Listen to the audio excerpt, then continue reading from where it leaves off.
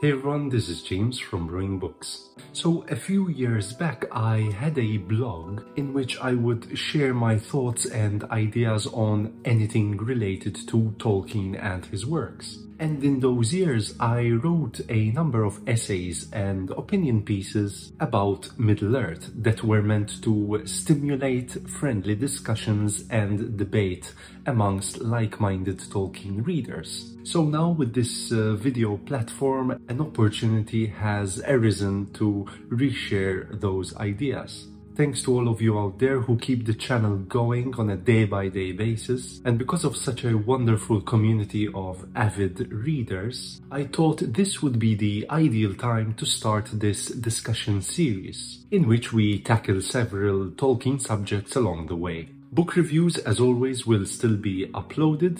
In the meantime, however, feel free to engage in these discussions. So, to start off our discussion series, so to speak, today we will try to identify and discover the origins of the Ringwraiths.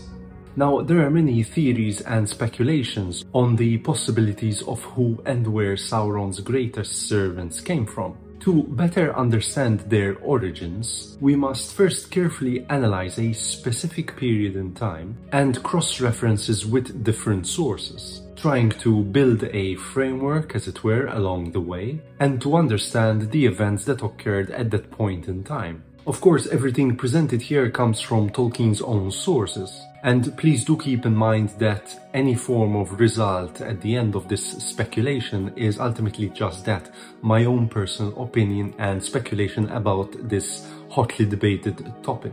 Okay, so here is what we know for sure about the Ringwraiths. 3 of the Ringwraiths were originally men from Númenor.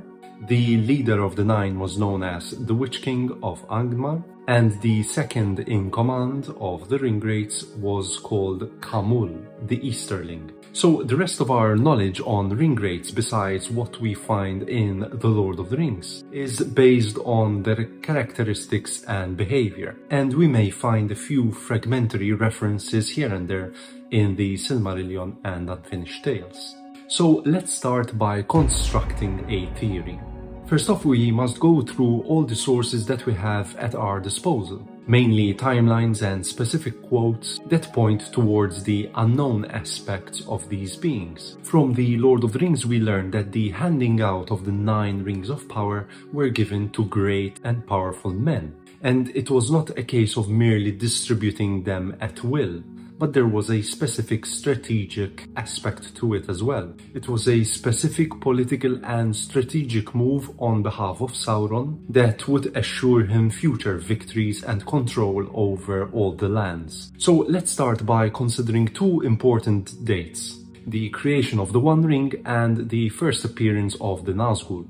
In The Lord of the Rings, in one of the appendices, The Tale of Years, we are informed that Sauron forged the One Ring in the Second Age, circa 1600. Now, taking a few dates from the appendix, we find the following. The date around 1800, Second Age, is important because it indicates an approximate time when Sauron may have started to give out his rings of power. And in the Silmarillion, we are given an almost clear-cut explanation of how the Ringwraiths came to be.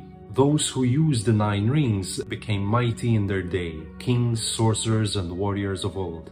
They obtained glory and great wealth. They had, as it seemed, unending life. In order for men to be perceived as having a longer lifespan than usual, several hundred years would probably have had to pass since receiving these rings in order to justify and explain this unnatural occurrence, especially in the eyes of other men. Therefore, with the Nazgûl clearly making an appearance in 2251 Second Age, would indicate approximately that the 9 received their respective rings sometime approximately between 1600, the creation of the One Ring itself, and 1800, thereby allowing roughly 500 years for them to acquire extraordinary power and turn into wraiths. the Darkening of Númenor and the conquering of Eriador. Having established a fairly indicative timeline to explore the beginnings of the Ringwraiths, we must look at events which occurred both in Middle-earth and on Númenor. So after the creation of the One Ring, Sauron invades Eriador and destroys Eregia. This is between 1695 and 1697, Second Age. It would take a further 3 years in 1700 for Tar Minastir, the then king of Númenor, to send an army to Middle-earth and defeat Sauron. Before this event, the Dark Lord would have had precious little time, a maximum of 5 years, to subdue some of the men he was targeting by gifting them the Rings of Power. Unfortunately, we have no evidence of any kings that surfaced from that area, but it is a definite possibility that one or two sorcerers and warriors remained hidden within the confines of Eriador until they became completely enslaved by Sauron. More on this later on. So during these events we also have the slow uprising of the Númenorians against the ban of the Valar. What is so significant in this period of Arda's history is the sudden migration towards the western shores of Middle-earth by the Númenorians, intent on subduing the lesser men living in and around those coastal regions. The king's men sailed far away to the south, and the lordships and strongholds that they made have left many rumors in the legends of men. Thus they came to Middle-earth, we are told, as lords and masters and gatherers of tribute. It is almost a certainty, in my opinion, that those three figures which would eventually become Ringwraiths came from this particular period in history and were Númenorians themselves. And we are further told by Tolkien that it is said that among those whom he enslaved with the 9 rings, 3 were great lords of Númenorian race. So the Witch King, the leader of the 9, would most probably have been one of these Black Númenorian, who came to conquer and settle on Middle-earth's shores. His status as captain of the Ringwraiths would most likely indicate a high-ranking status in his previous life, and a Númenorian would perhaps naturally succeed against any other lesser king or warrior from Middle-earth. It's fascinating to consider this small point in relation to the 3 Ringwraiths being Númenorians. In Unfinished Tales, Christopher Tolkien writes, "At the ford of Brewing, only the Witch King and 2 others with the lure of the rings straight before them had dared the river." Could these 3 Ringwraiths have dared to cross the Elvish waters precisely because they came from Númenor and were originally once men of the sea? I think it's a distinct possibility. Rhûn Khand. So having established 3 Ringwraiths coming from Númenor, in order for us to continue analyzing the remaining Ringwraiths, it would be wise to tackle the only other Nazgûl whose name has actually been given to us, Khamûl, second to the chief, dwelt in Dol Guldur after its reoccupation in the Third Age, called the Shadow of the East, the Black Easterling. At first glance, it would be tempting to state that Khamûl might have originated from Khand due to the similarity in the names Khand and Khamûl. However, the quote from the index specifically mentions that he was a Black Easterling, a race of people who came out of the lands of Rhûn. It would be safe, therefore, to assume that this particular Ringwraith was originally a man of Rhûn, and just like the Black Númenorians, became influenced by the Dark Lord and eventually acquired one of the Rings of Power. So, having discarded Khand as a candidate for Khamûl's origins, we still cannot overlook this location's relevance. Residing close to the land of Mordor and having been its ally through the ages, it is highly plausible that a Ringwraith could have come from this land just southeast of Sauron's own realm. That brings the total of counted Ringwraiths to 5 so far. 3 Ringwraiths coming from Númenor, establishing themselves on the west coast of Middle-earth, and 2 more Nazgûl from the east. strategic motives behind Sauron's choice. Now, if we were to take these speculations into account, it is interesting to see how Sauron employed a strategic move in order to ensure total dominion over Middle-earth. By the year 2251 of the Second Age, with the aid of his Ringwraiths, Sauron would have had complete control over the eastern lands of Middle-earth, via Rhûn Khand and Mordor itself, of course. All this whilst 3 other of his servants could have been dwelling along the southwestern coasts.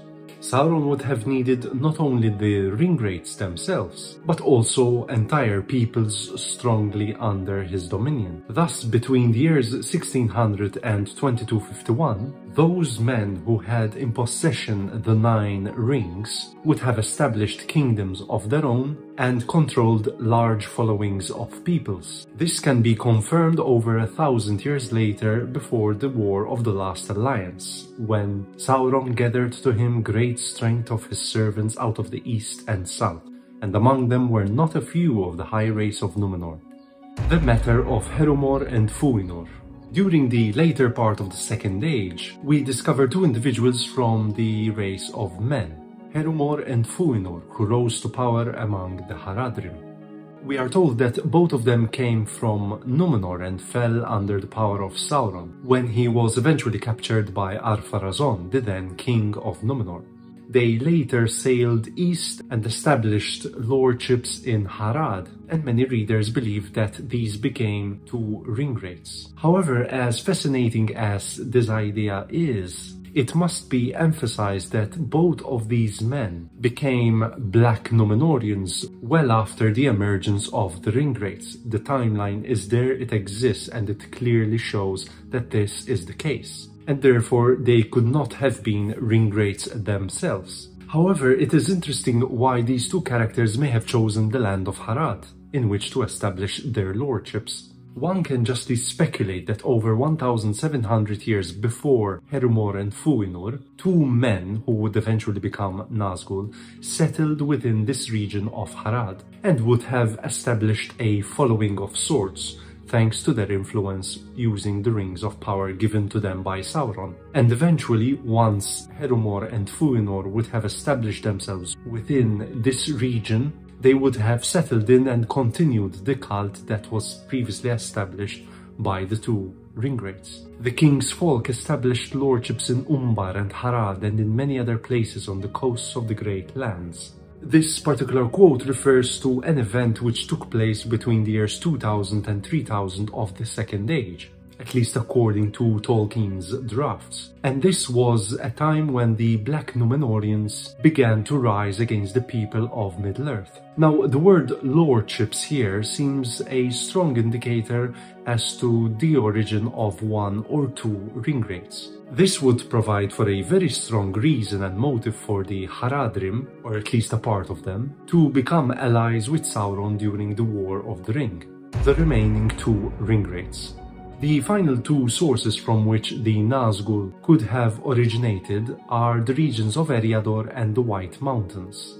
Both the original Easterlings from the First Age who dwelt in the west of Middle-earth and came over into Beleriand, and the men of the mountains seem to be eligible candidates. Of the people of Bor, it is said, came the most ancient of the men that dwelt in the north of Eriador, afterwards in the Second Age. Knowing that Eriador is soon to be conquered by Sauron, it would not be a far-fetched thought to ponder on the possibility that one of these ancient men fell under the Dark Lord's power and influence, and indeed acquired one of the Rings of Power.